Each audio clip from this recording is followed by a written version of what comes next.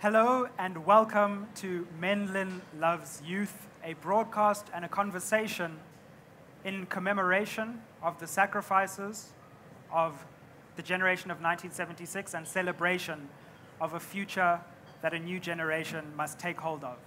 I'm Sizwe Mpofu-Walsh. I'll be moderating this discussion with some of South Africa's brightest young people from a variety of backgrounds. We're broadcasting live from Menlyn Park Shopping Center. We'd also like to thank Starbucks in this center for hosting us, and can't wait to get stuck into a fascinating conversation as we throw forward to Youth Day. Before we do that, I'd like to introduce you and welcome Olive Ndebele, who is the General Manager of Menlyn Park Shopping Center, who'll give a brief welcome and introduction, and then we'll get stuck into a fascinating discussion on the nature of Youth Day and the state of youth in our country. Ms. Ndebele, thank you so much for joining us. The floor is yours. Thank you, and welcome to Menlyn. I'd just like to also acknowledge today as International Blood Donation Day. So to those of you that do donate blood, thank you for the gift of life that we give to others. The youth of today are the leaders of tomorrow, said Nelson Mandela. And I'm sure we've heard all sorts of people talking about the youth. As a business, as Menlyn Park Shopping Center, we thought, well, talk is cheap, right? We talk about these things, we talk about supporting the youth, we talk about listening to them, listening to their aspirations, etc. But do we actually give them a platform to express themselves? And in that platform of expressing themselves, what do we then as the older generation, acknowledging the generational gaps that we have as well, what is it that we do to implement their dreams and their aspirations, and to also understand, and appreciate the different backgrounds that we have, the different beliefs that we have, the different perspectives, because we were brought up differently. I'm a mother of 3, so I can kind of relate to the strangers in the house, and they also think that I'm a stranger in the house. So with that being, we're very proud and we're very honored to be able to have this platform of engagement. And I also want to take this opportunity to thank the panelists, because we could not do this without you, as well as yourself. You were chosen because you are leaders, you are role models, you are entrepreneurs, you are people that choose to stay in the townships when we are all urbanizing, because that is the hip thing to do, and that is a sign of success. But in the Africa Rising story, we also say we need to self-love, and hence the Menlyn Loves the Youth. People have made sacrifices for us to be able to sit on a round table today and drink Starbucks coffee and speak a universal language. But what are we doing then to emancipate ourselves further? So as entrepreneurs, as people that know the hustle and the grind, and as people that represent students and understand the youth, and understand the mental fitness and the mental challenges, and just the grind, and a person that has launched their own brands and understanding the competitive environment, you are role models, and that is why you are around here at this table to also motivate us and our youth, and so that we can strengthen ourselves going forward. So looking forward to the debate, and thank you to everybody that's here. Well, thank you so much for providing the platform. Can't wait to get stuck in. And just to let you know, hi to everyone that we're streaming to, by the way, on YouTube, on Facebook. Shout out to you. Thank you to our audience, who will also be participating a bit later. But I'd like to get to the main event now and ask our guests to introduce themselves to us, and we'll get the conversation going. There'll also be some coffee coming soon, people, so don't worry. It's on the way. We're at a Starbucks, so we have to. Yeah. So to my right, we've got Lebogang Mokubela, who is a trailblazer in business and founder of the Lemok group of companies. We've also got Mokgao Seshweni, who is founder of the Lazy Makoti, doing incredible things in the food and business space.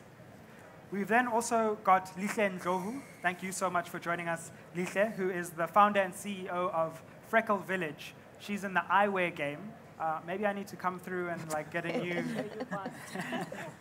Thanks so much, Lihle. We've got David Kabwa, who is most importantly, was one of my students. So I'm glad to see my students thriving.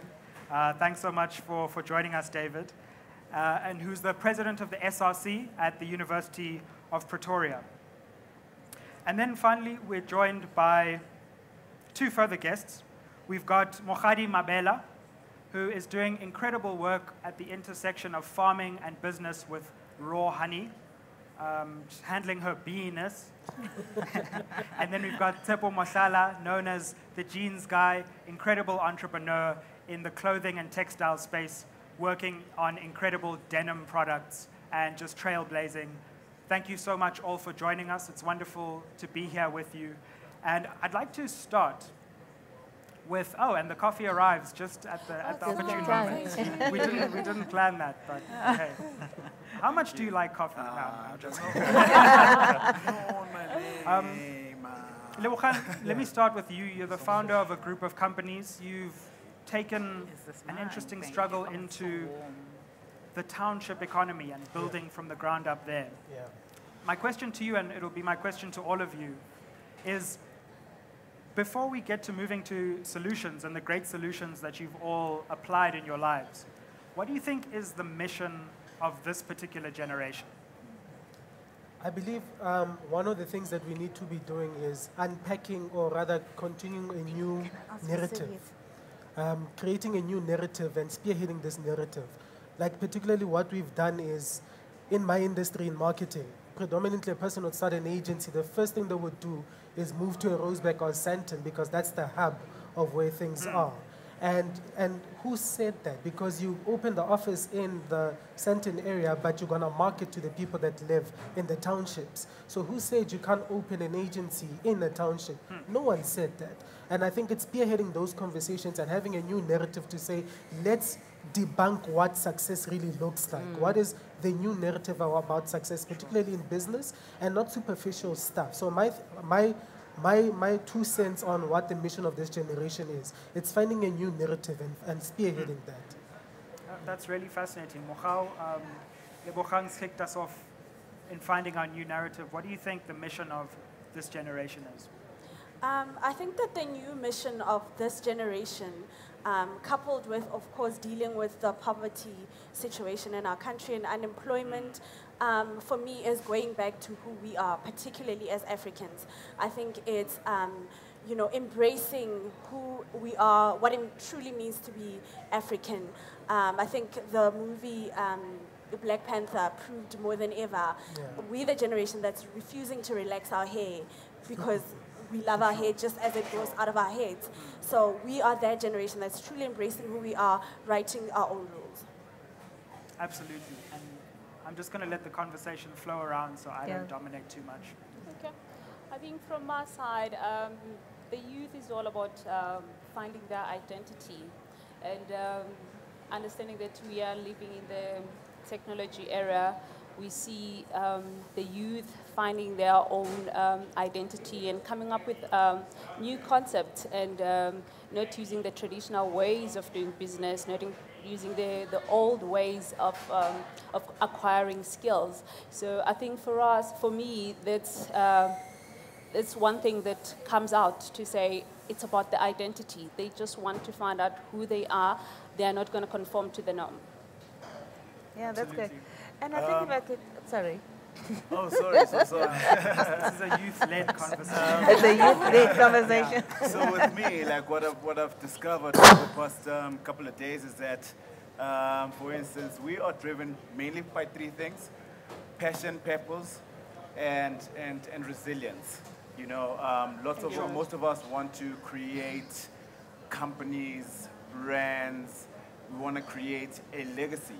As a black boy coming from Kotsakane, I have never been given a patent, I've never been passed on something. So I need to restart my family tree. I need to create something that I can pass on to my kids, if I have kids in the next couple of years or so, or to my family. But we are, like, I think Botaki, from my era, we are really obsessed with creating legacies. I was having a chat with a friend of mine yesterday, and she was saying, you know, it's slowly but surely it's fading out for Ribotaki. When they start making money, they spend it on big cars, they spend it on, you know, and now we're about saving. we're all about thinking about the next generation. If I want to reach the $1 billion mark like Jay-Z, I need to start making smart moves. You know, not spending my money in the club, not spending my money on big cars that can be written off. So I need to start making mature moves, calculated moves. And that's what I feel like the youth of today is much more obsessed on. For sure.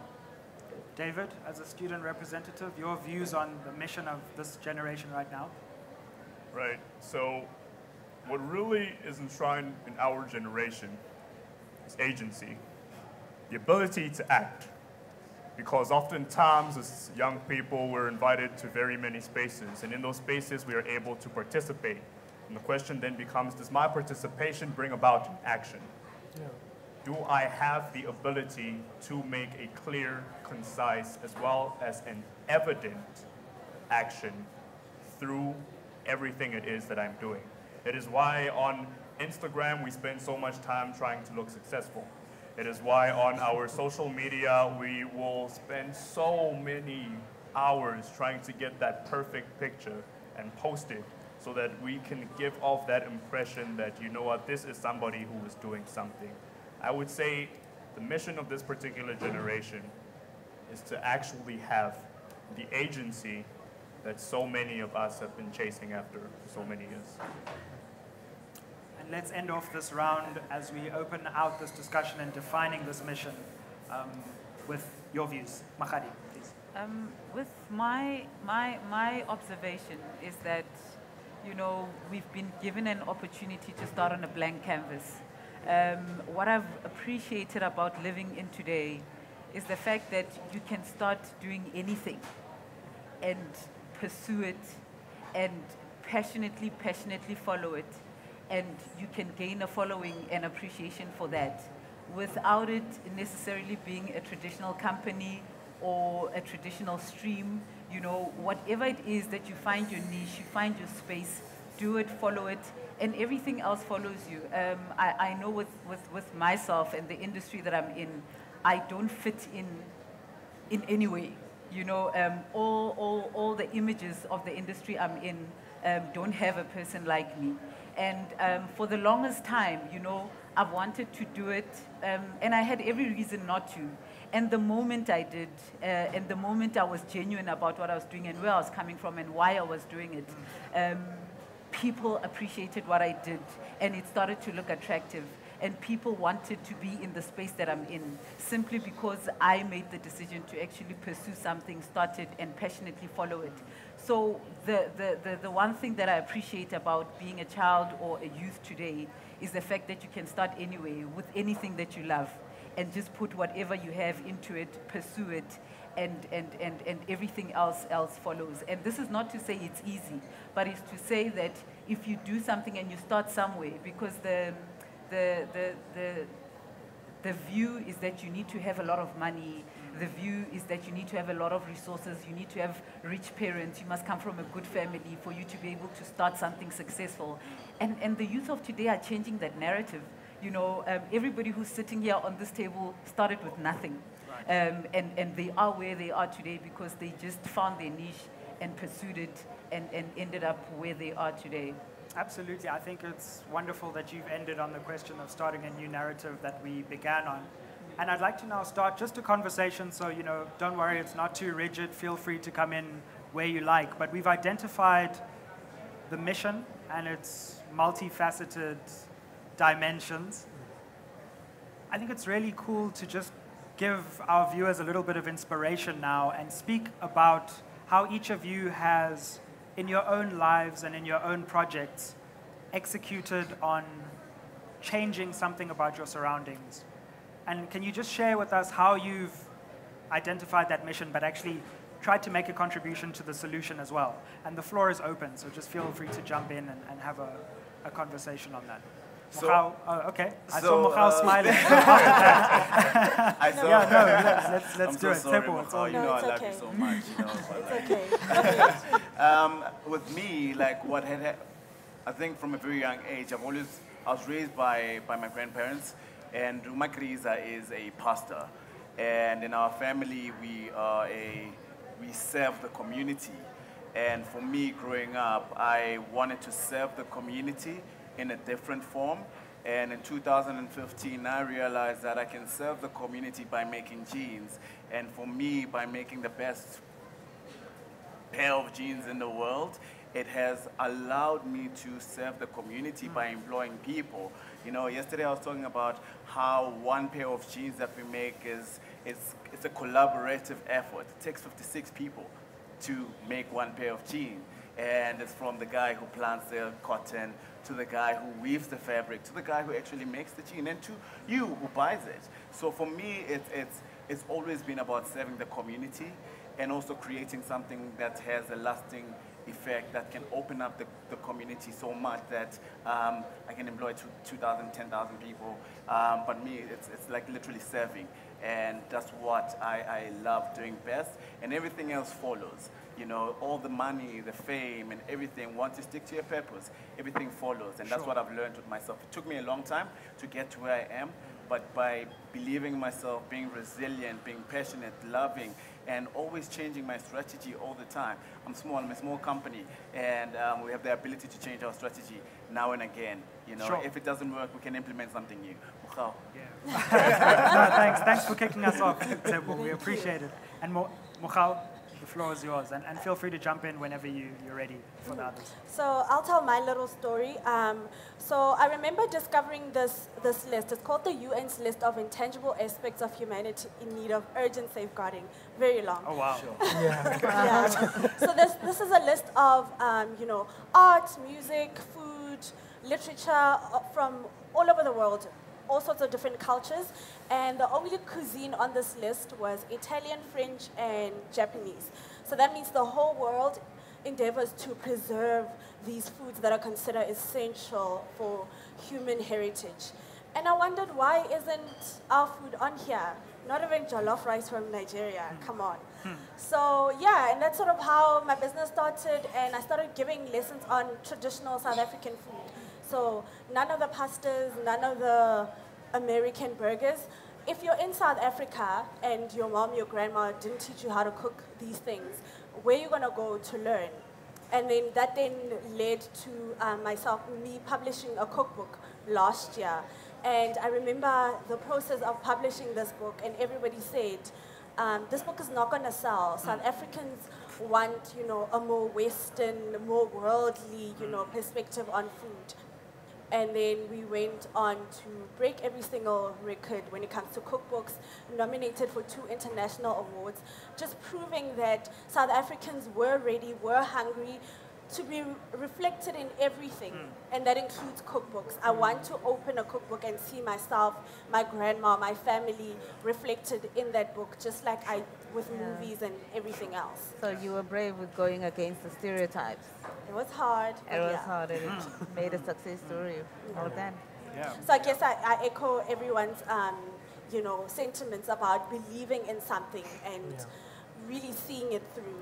It really did pay off for me. The best-selling cookbook in the country right now, and it's been so since it came out in October. Yeah. I mean, young people are often not given a platform, so just this inspiration, I feel, is in such short supply, and it's great to hear these stories, the first 2 already. Any other interventions just about how you have, you know, taken the bull by the horns, as it were, and done your thing? I think from our side, Sure, we'll come to you. what we did was to identify the need, and then also find the niche within that. I think the main reason why I went into retail was that I was bold enough to take on the big giants, because I remember when we started, they gave us 1 month saying you're going to close down, and then 1 month passed and they gave us 3 months, and then we sustained it.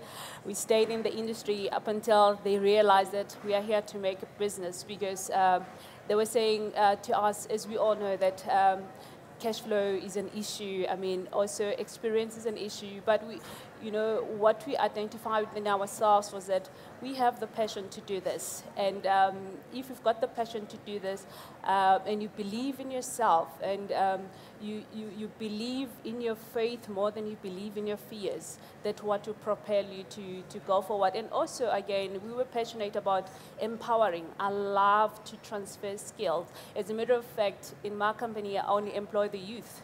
And even the promotions comes from within, and it's a company policy to say not unless it's a specialized need, and the position needs somebody with maybe higher qualification and experience. But what we do, we try as much as possible to empower our own staff. And I always tell them that, you know what, I'll be sad if you leave my company just because I did not empower you.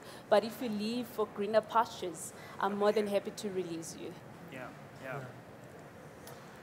So with me, so fresh out of high school, my first year, I actually started my first business. It was an events business. Wow, you didn't waste any time, eh? No, I was in it. And then this business closed down 2 years later, around 2011, mainly because I didn't have business acumen. So make profit, and then I'm somewhere shy for swiping, and money's gone the next time you start from scratch again. So the business closed down. So anyway, I started work. I got a job at an agency that I met through the events that I was doing. And I landed a job there, and I worked in it was a marketing agency. And within 18 months, I was then promoted to director of operations. And then one thing that led me to quitting there, which was a very good job, my grandmother actually was angry at me for quite a number of months for quitting the job. But what angered me was the fact that when we were doing campaigns that spoke to township people, it was like it was a templated thing. Give them free T-shirts, stress balls, and lanyards. Make them dance. And that is marketing. If they dance for it and they has a big hoo-ha, they will then go and buy your brand. And I'm like, but I am the target market because I am from the township. And number one, making me dance and giving me a stress ball will not make me buy your brand. And that's when I quit. I was like, you know what, I'm going back home. And I'm going to be in charge of this narrative that is township. And in the beginning, like I said, most people are like, you have to be in a Rosebank or Center to make it. Clients won't take you serious. You address you on your invoice as 725 Block L, not William Nicole. It's 725 Block L. People won't take you serious. But I took it boldly, and I even started calling myself a township entrepreneur. And today we do business with JSE-listed companies. And that's where the trend is. The people that are in Sandton are moving, opening malls, shops in the townships, and the township people are leaving, going to the center. So who's in charge of what's happening in the townships? And so for me, it's something that has always been a passion of mine. Even now, my wife is investing in a franchise. I've been fighting the franchisor to actually open it in the township. But because of the LSM, target market, the township is not seen as what is a township. But that's how, for me, I've been passionate about the township market, because the buying power in the township is over 4 billion rand.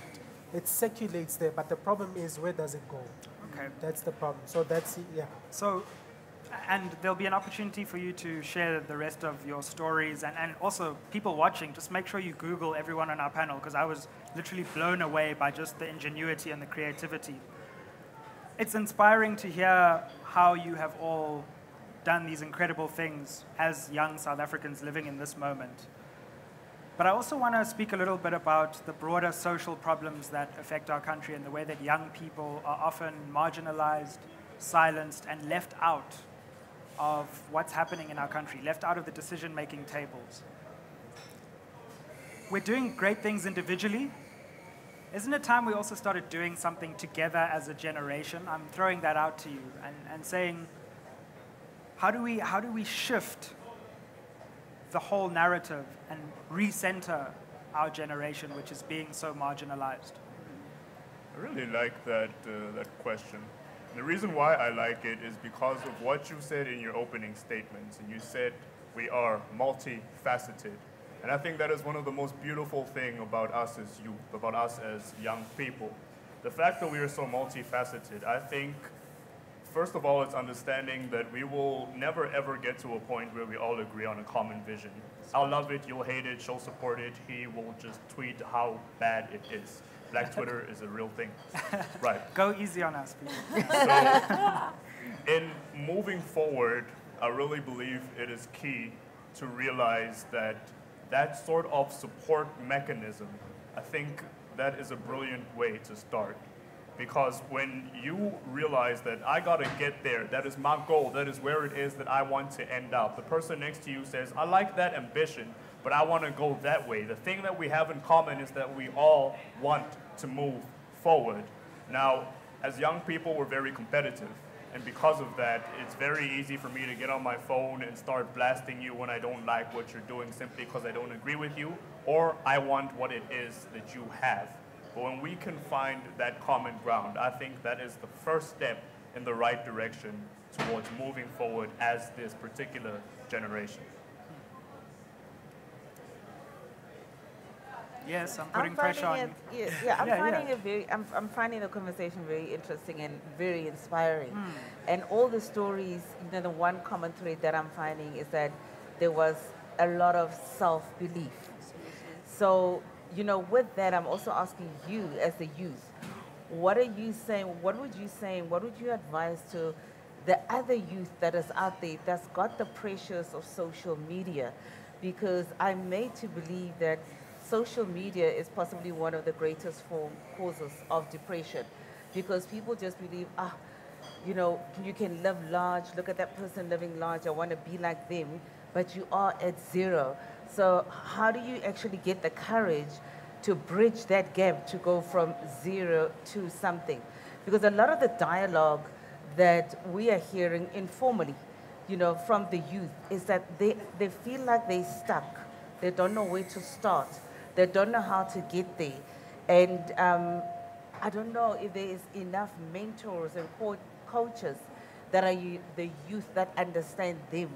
Because us as the older generation, I think we have a language barrier. I mean, if I just look at the language that's being used on, the person is going to DM me, I'm like, what's a DM? Oh, it's a direct message. So why don't you just say direct message? So there is so many gaps in just even us understanding each other. But as the youth, how do you then support each other to say there is a real life other than the glamour? And you can reach the glamour, but you have to put in time and effort. That's what our generation would say. So what do you say to each other, and what are you saying to the youth out there? I think from my side, I would say it starts by understanding that social media is a communication tool, right? And if you understand that, it comes with the rules and regulations. And also, you find them that they are the citizens of the social media. But before you become a social media citizen, you are a human being. And so if you understand that in real life, there are pressing issues that needs to be addressed as a youth, then you can use the social media to address those issues. And also, again, we all understand that there are social media pressures, but it's all about believing in yourself. It's all about asking those difficult questions. Who am I? Why am I here? What is my purpose? Because you find that the pressures comes from them comparing themselves with others. But if you understand that you are unique, you are on this earth for your own unique purpose, then you will use the social media as a tool, but use it more effectively. I think from my side, your question was people want to actually be glamorous, or rather what you posed is that, the youth wants to see glamour, they want to, see a life that they can aspire to. And the glamour is your story, I think the common thing with all of us here is that we've put our stories out for the world to see. And people, it's all good and well to be in fancy cars and expensive houses, and there's nothing wrong with that. And drink expensive and drink expensive champagne. There's nothing wrong with that. But what I've picked up is that the people of today are attracted to genuineness. They're attracted to people's stories. They're attracted to the build-up. They're attracted to the journey. So it doesn't mean if you don't have a glamorous house, if you don't have a glamorous car, then you won't be attractive. You'd be surprised at every time when we measure our social media presence and the hits that we get from the different kind of information we feed out from what we do. The ones which get the most hits are the genuine stories. Absolutely. So when I post my product, people like it, it's okay, but when you post a story of what you're actually doing and why you're doing what you're doing, that's when people are actually, attracted to what you do, and that's why they admire what you do. By the time you get a house, they've been with you from the onset, and they feel like they're part of, you know, your story of what you do. So the glamour doesn't necessarily have to be in the end goal. The glamour can be in your journey. You know, if you are genuine and if you are putting out the real everyday stories of you know, what you go through, that seems to be attractive. It doesn't necessarily have to be, you know, the end goal. I think from my side, just to add on to what you were saying, it's I saw social media as one of the most beautiful inventions in the world. My brand was born simply from social media on Instagram. I changed my handle to just Tshepo, to Tshepo the Jean Maker, which a couple of months later, I created a real brand out of it. And today, like the people who first followed me when I started, they can literally trace where I've been. And what I've realized is we, like you're saying, a lot of people want to follow real stories. A lot of people are attracted to real stories.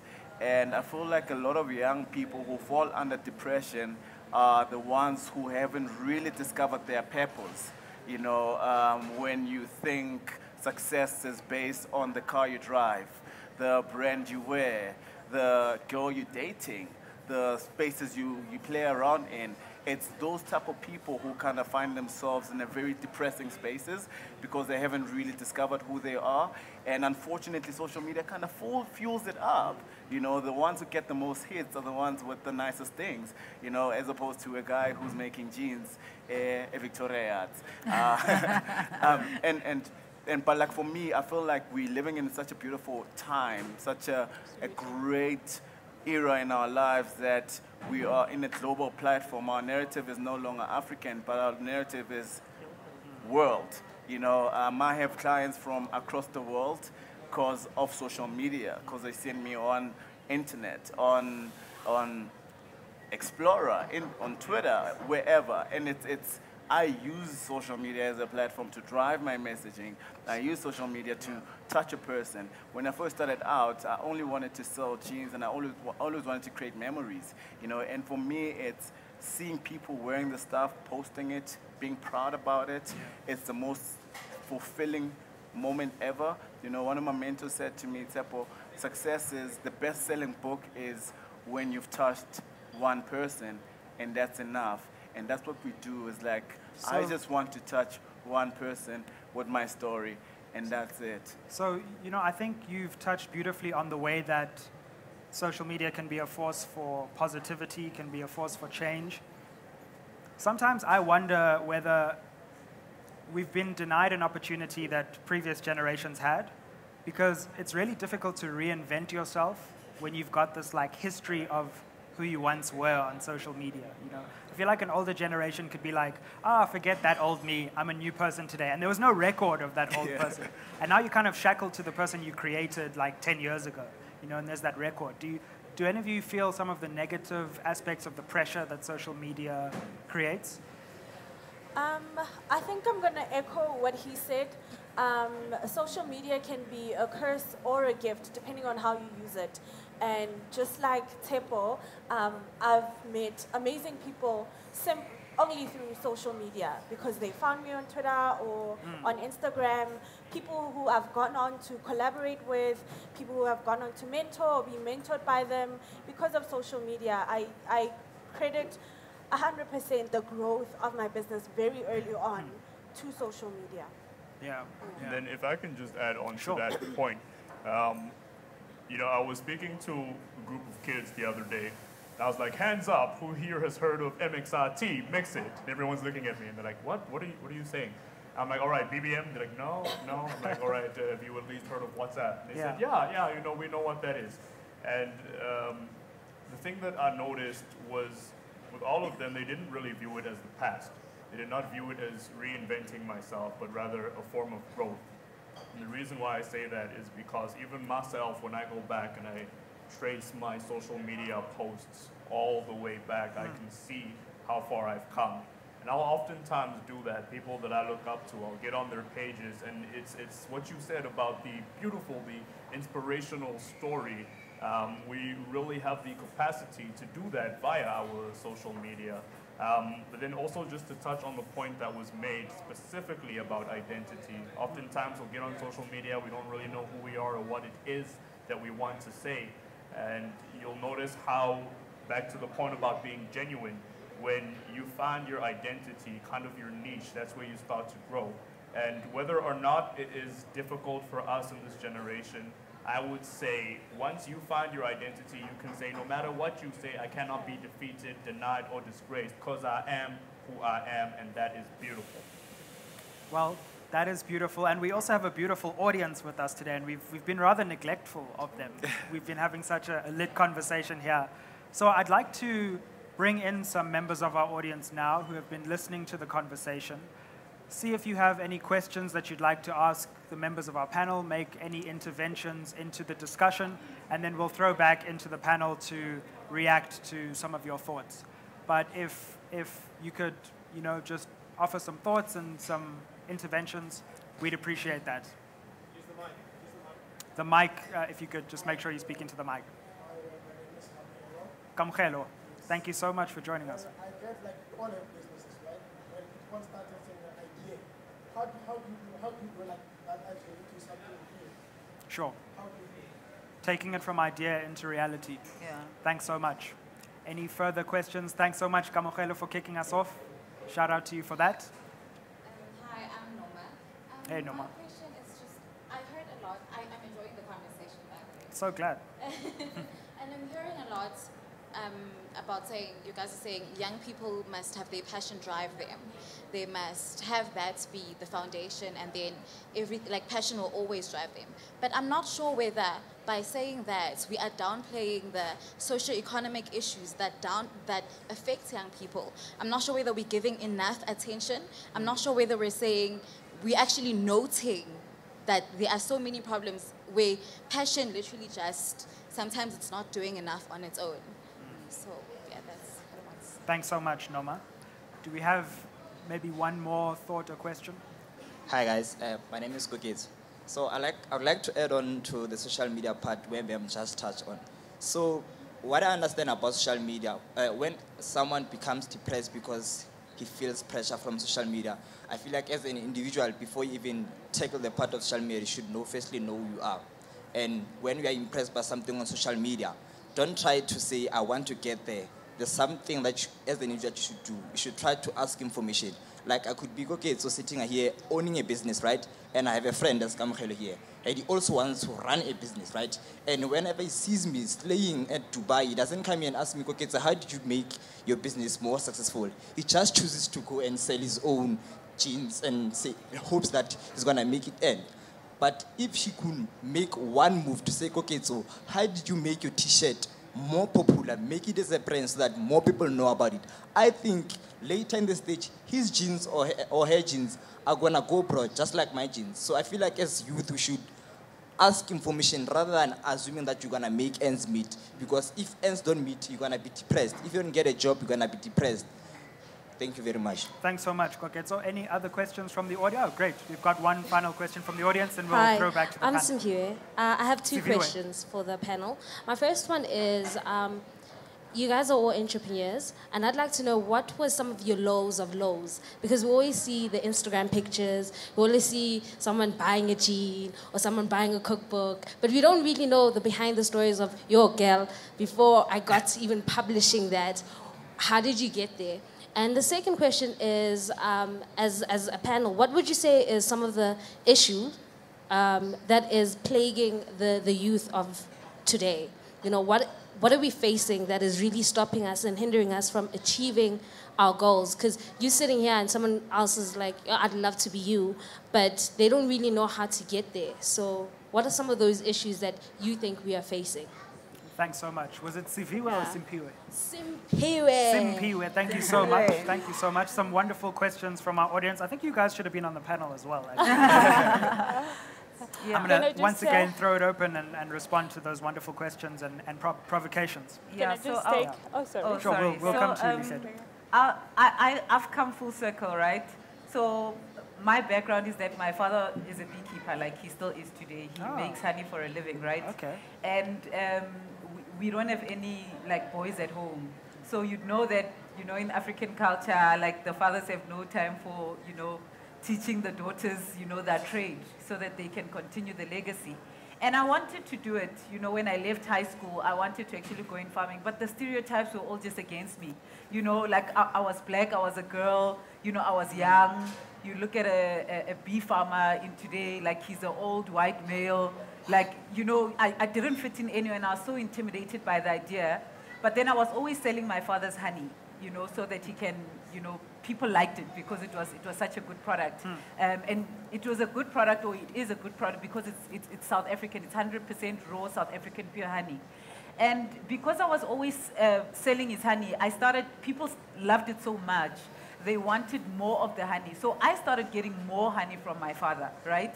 And then when I started demanding so much honey from him, it's like, look, I don't work for you. Like, get your own beehive. I'll teach you how to actually, you know, manage that beehive to make your own honey. And that's how I actually started in native Nosi. And, you know, I've just learned that I should have started not taking away from everything that I've learned between the time I was intimidated of starting to when I actually did start. But it taught me that, you know what, I should have just executed this idea when I initially wanted to. Because now I have to do a lot of unraveling, like corporate world, family, everything. And then there's just so many responsibilities now, you know, and it's more difficult to just, you know, make certain decisions because now there's so many responsibilities. Whereas if I had started when I wanted to initially, and I wasn't so overwhelmed by how I didn't fit in. And I was just more focused on, you know, what is it that I can start with? I wasn't a beekeeper, but I was always selling honey. You know, I got honey, I sold honey, and that's how I started. So I think I've just learned that, you know what the aim is not to fit in. It's to stand out. You know, you want to do what you want to do. And people follow that, you know, and that's what I've learned, that I should have actually just started it from the onset because people appreciate what I do now so much that I feel like I've lost out on so much. For sure. But it just talks to what the gentleman was asking, that how do you execute, you know, your plan into an actual business? Just start. Can I just also answer the two questions that that they ask about from identifying the need, how then do you action and get started in a business? I'll just give you a typical story. I left corporate in 2014, and then I had that desire to start my own business. And how I made it is, I remember every weekend I would invite my ex-business partner and say, let's sit, let's brainstorm. What do you want to do? We'll go all crazy. We'll have a table, we'll have pen and paper, we'll scratch, we'll write down. And that was the ritual every weekend. And up until we came to have a business plan. From the business plan, now that we knew what we wanted to do, then we registered the company. And because what my aim was to say, the only thing that is lacking from us right now is the funding. We've got the idea, we've got the passion. We will find, the investor must find us ready. So what I'm trying to say is that you might have an idea of wanting to start your business. Always go back and visit that business. We know that in life, you grow every day. You find that go and refine that idea that you wrote down yesterday. And also go ahead that which you have learned. So what I'm trying to say is that don't leave it out there hanging, you know. And also equip yourself. I mean, on the internet, information is freely available. There are videos, there are information search. Go there and augment your business, you know, up until you are ready to present it. You'll find that the funder is already waiting, but they want a fundable business. And then the second one was the lows of the business. Yeah, that's what I was hoping to hear, because like we can all pretend like it was just a walk in the park, but those lows are real, right? Yeah, I remember just to narrate a story in my second year of business. To be quite honest, we started on the good footing we were making the numbers, and come the second year, I remember I was traveling I was going on a business trip, and it was towards month end. The bills were piling up, and there was no money in the bank. I remember phoning my mentor, and I said, we've got a crisis here, so how am I going to manage this? And I'm getting out of the country, debits are going to bounce, what's going to happen? And I remember his one word was, Lihle, welcome to business. Now you've started to do business. And you've touched on such an important... He said to me, you're now learning to be in business, where you learn to manage nothing, something with nothing. You know, those words, I got on a plane, they were playing, they were so loud, and I said, managing something with nothing, what does it mean? He hasn't given me a clue. I thought maybe he was going to say to me, okay, go apply for an overdraft. He said, I'll never teach you something I've never done. He said, now welcome to business. So what I'm trying to say, the importance of cash flow. You know, they always say, cash flow is the blood of the business, so those are critical issues that you find that business closed down because of mismanagement of cash flow. We hear you on that, and I think you've just raised such an important, getting paid as a young person. Why is it so hard to click that button? It's like, you've got to wait, and no, you've got to do this and do that. It's like, people don't want to actually make the payment. It's like you don't deserve to be paid when you're young. What's going on here, people? Some lows. I think I just want to touch on my story. For me, environment is everything, nature is nothing. And me and my friends, when we were young, grade 9, grade 10, we were like, our success plan was so simple, dog. Is move out home, go to Joburg, meet DJ Sbu, and you're successful. That's it. That's it. Why didn't I think of that? You know what I mean? And I met DJ Sbu, and nothing changed, you know? I remember in 2014, I had just left a brand that a couple of friends of ours started, and we did so well, man. We were doing so well. I was 22. I'm a dropout from varsity, and we went in Nexi, and we got an investment for 250,000 with just an idea. And we did so well within the first 6 months of the business, and we had a fall off. You know, because money started coming in, a bit of fame started playing, newspaper and all of that. People started showing their real colors. I left that brand, moved back home, and my grand was like, I told you this thing is not gonna work. Find a job, you know? And for me, I was like, they don't get me, I'm a creative.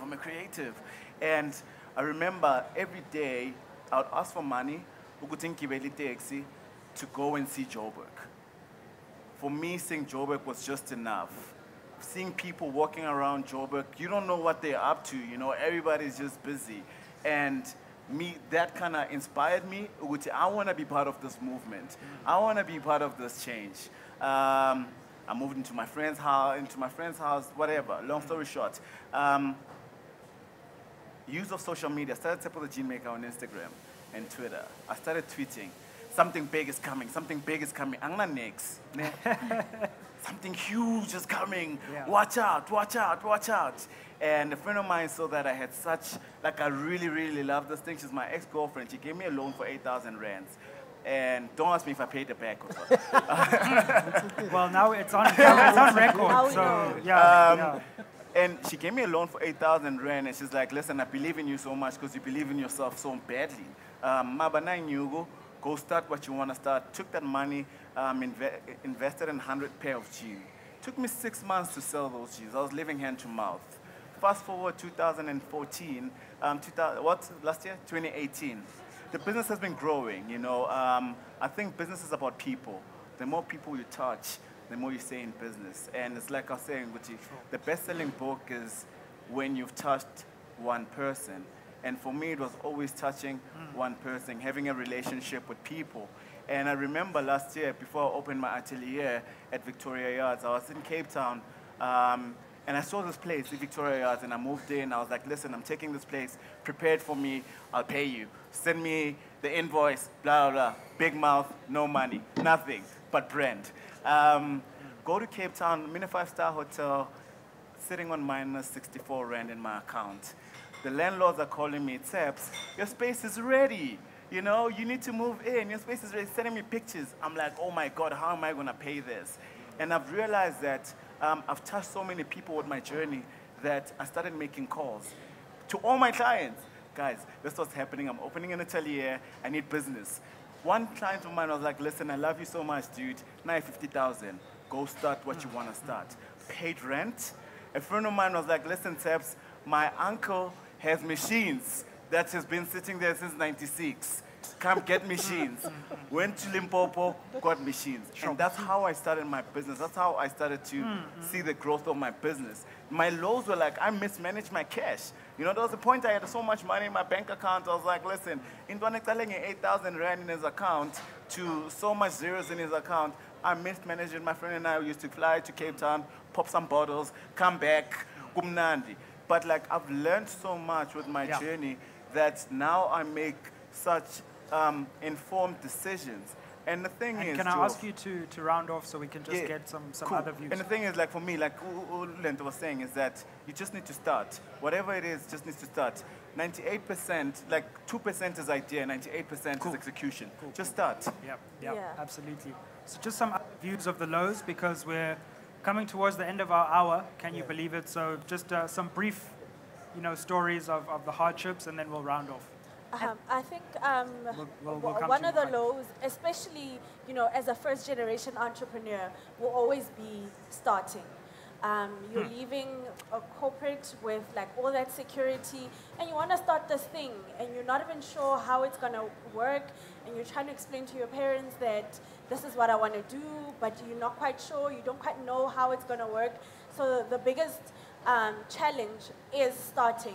And then, of course, because you are a first-generation entrepreneur, there is no mentorship. You don't grow up in a business watching how it works. There is no blueprint. You are literally putting this thing together on your own. So then that becomes difficult. And then I want to tie that in with her question about, how do you access, things like funding. And how I did that in my business was to access accelerators and incubators. There are entire organizations in South Africa that exist solely to help you as an entrepreneur. And the information about these is very freely available on the internet, on Facebook, on Twitter. All you need to do is Google. And I think that's my challenge to the youth. There is information out there. Go out and find it. Yes. Okay, absolutely.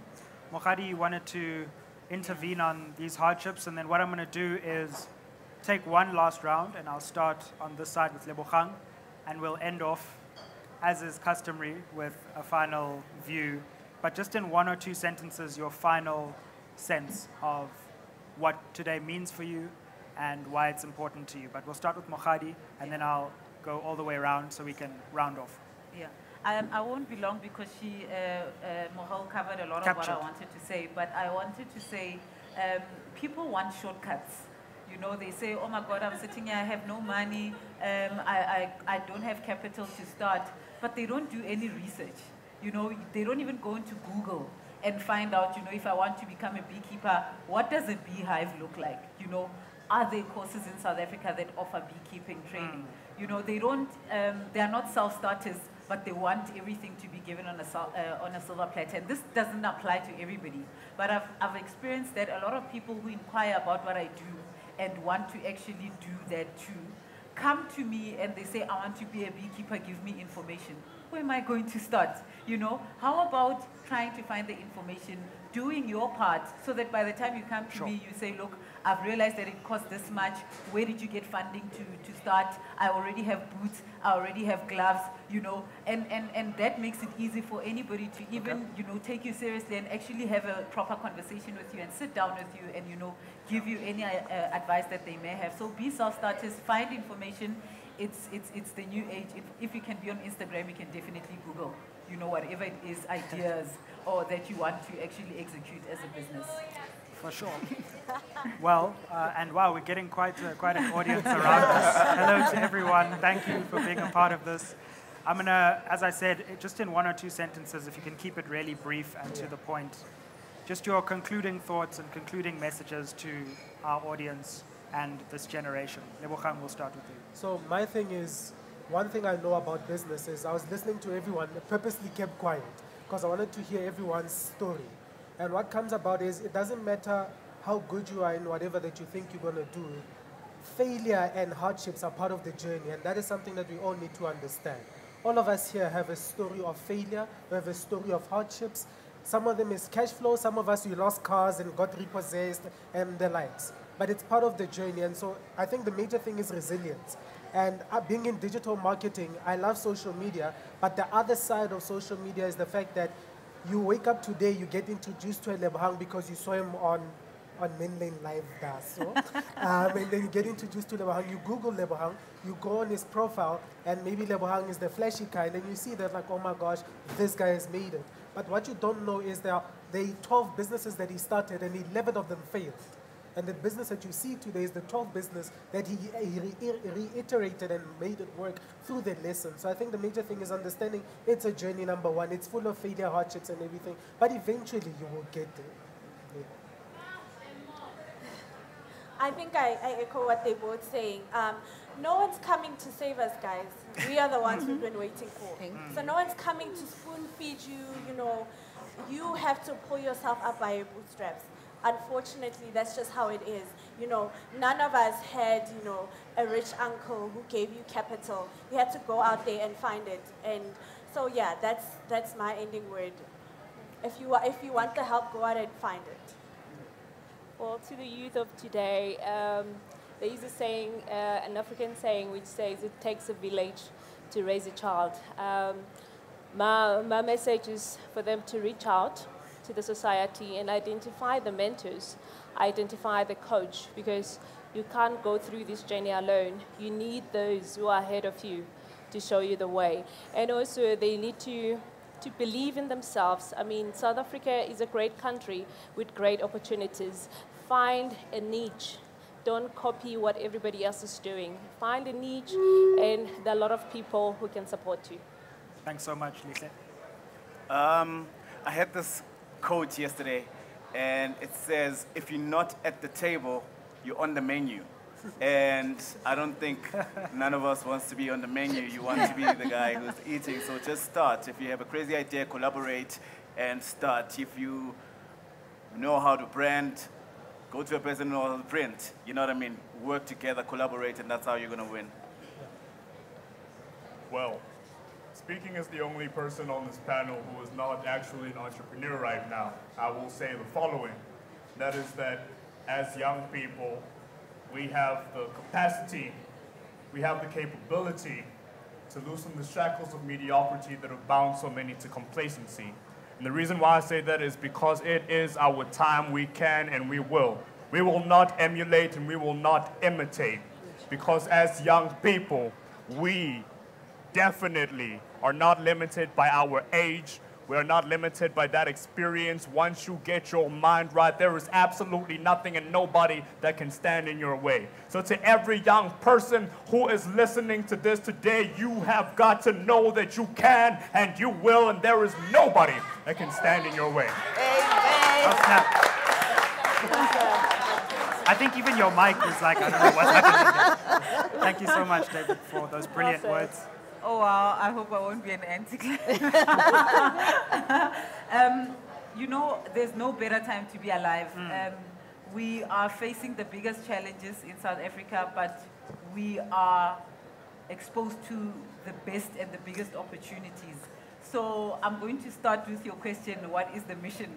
Our mission as the youth is to smash stereotypes. We have to challenge the challenges. They are there, they are not going anywhere. We need to find our way around them, and only you can save yourself from yourself. Like you just have to smash the stereotypes and challenge the challenges. And Mom will end with some wisdom from another equally important generation. I don't know if you want to call it wisdom, but I must just tell you, I am so inspired. And it's amazing that even as the older generation, I have learned quite a bit, you know, from you, you know, tonight, and just understanding that sometimes you just need to start and believe in yourself, because even as the older generation, the reason why we've got the generational gaps and the communication gaps is that we are maybe not as confident as we should be in ourselves, and we actually have a lot to learn from you. So thank you for tonight, and thank you for allowing Menlyn Park to actually have a platform for the youth, because our aim is to actually support our youth to thrive and not just survive. So thank you. And I want to say thank you to you and to Menlyn Park for giving us this platform, for not just speaking, but for doing. I want to thank Starbucks for hooking us up with the coffee. I think I was the only person who drank, guys. Please. Mine is finished. Okay. Maybe I was just focusing on mine. And finally, one thing to our audience. I thought your interventions were absolutely brilliant. And thank you so much for just stepping up to the plate and really deepening the conversation. And our other audience, you guys were brilliant too. I know you couldn't say anything, but I know you were listening. Shout out to you. Everybody loves you. On SMWX, Menlyn Park, on the YouTube page, on the Facebook page. We'd like to thank Estee Lauder, who had us looking rather good today. Or maybe. You be the judge. Go easy. And last but not least, to our brilliant panelists for providing a spark of inspiration, for providing entertainment at times, and ultimately a new form of education for a new generation. We appreciate you. Keep doing what you do, and let's move this mission forward. Thanks for joining us. Well done. That was beautiful. Hey.